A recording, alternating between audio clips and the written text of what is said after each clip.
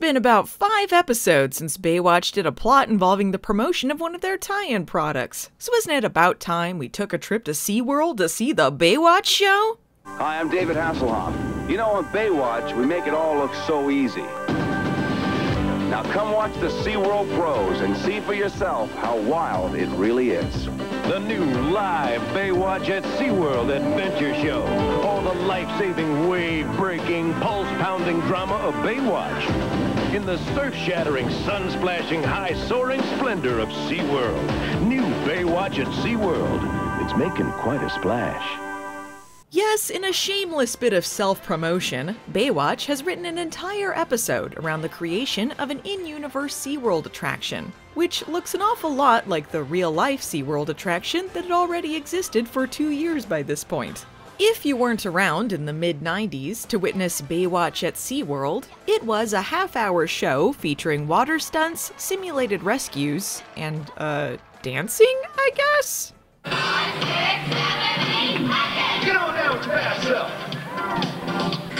Good God. While it looks like a lot of people have fond memories of the show, it's unfortunately also known for an incident at the Ohio SeaWorld where a mechanical failure caused a speedboat to crash into the audience. Thankfully, no one was killed. And 8 months later, the Baywatch at SeaWorld episode surely made the Baywatch at SeaWorld attraction beloved once again. And nothing else bad ever happened at SeaWorld.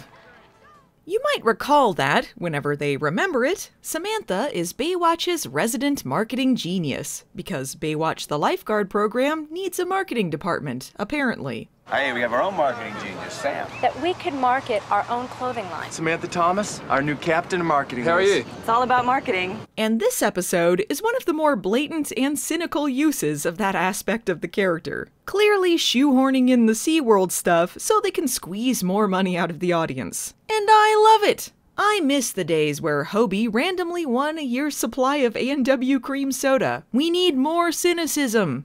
Anyway, I think I started this paragraph to say Samantha features heavily in this episode. So Cody's old friend Spencer Reed and company are putting on a water show in hopes of attracting a sponsor. Samantha notes that Baywatch is suffering so many budget cuts, it would be great if they could get a sponsor too. I'm sure you can see where this is going.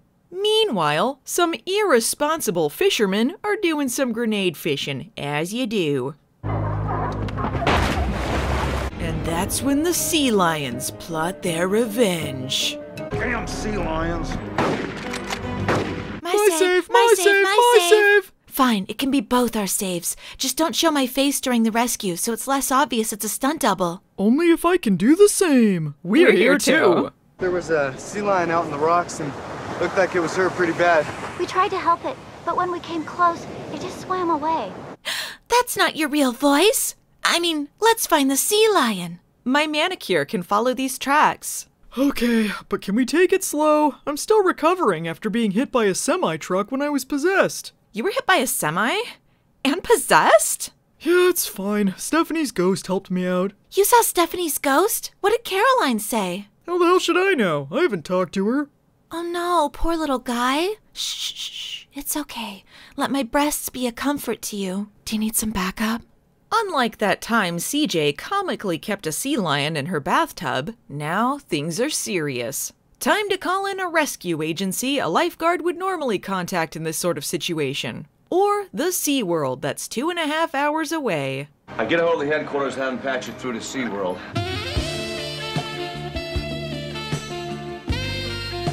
The sea lion is in dire condition. His surgery is going to take hours, and even then, he may not make it.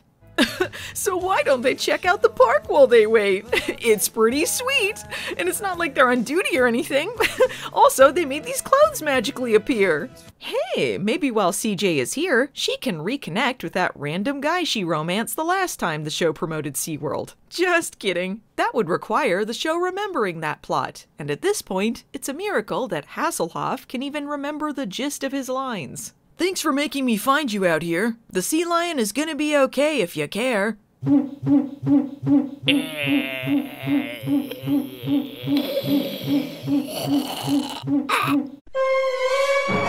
Meanwhile, guess what Samantha is doing? Well, I'm proposing a comprehensive marketing strategy. Looks like marketing to me.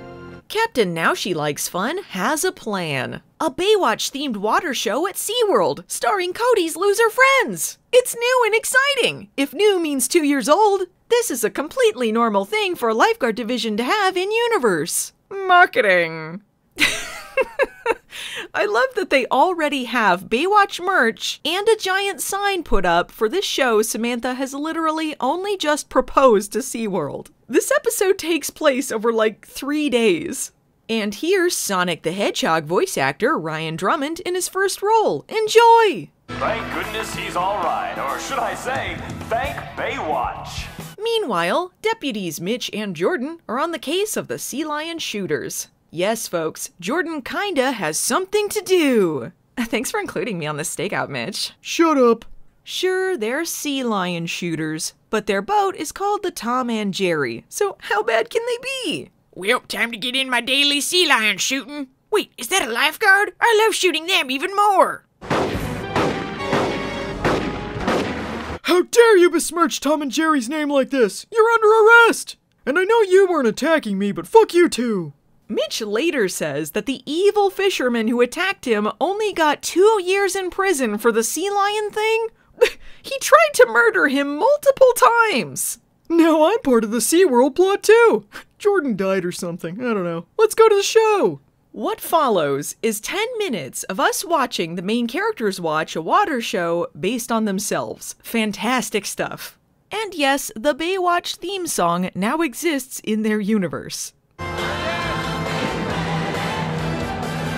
I don't want to downplay the impressiveness of the stunts being performed here, but this is now the third water stunt sequence we've seen in this episode, one of which was a rehearsal of the exact same stunts here. So can we maybe move on? This next bit is just incredible. So we cut to these drunk guys watching the show on a boat, and one of those guys is Ellis Edwards, aka Johnny Danger from Wet n Wild, in his 4th appearance on the show as a reckless drunk. I don't know what it was about that guy that got him typecast as a stunt drunkie, but I am absolutely delighted to see him. Alongside him is Julie Michaels, who is a recurring featured extra on the show. I saw that she was credited for a role on Baywatch Nights as Catherine in the episode Space Spores, but there is no character named Catherine in Space Spores. I think that's actually the character she plays in the Phantom of the Opera season finale on proper Baywatch. And oh, by the way, this season's finale is Phantom of the Opera, and I must emphasize that it's on normal Baywatch and not Nights. Deborah Schwartz claps in approval at the episode she co-wrote. Anyway, barbecue explosion! Whoa, good thing we were already in uniform, am I right? Question, is it a good idea to write an episode that features a boat accident at a SeaWorld park during the Baywatch show 8 months after a boat accident happened in real life at a SeaWorld Baywatch show? Sorry folks, this isn't part of the show. I must inform you that this is, in fact, no good. Yeah, do the Newman! And the Jordan. I'm a dolphin! Yay, rescue! Finally, we get the applause we deserve.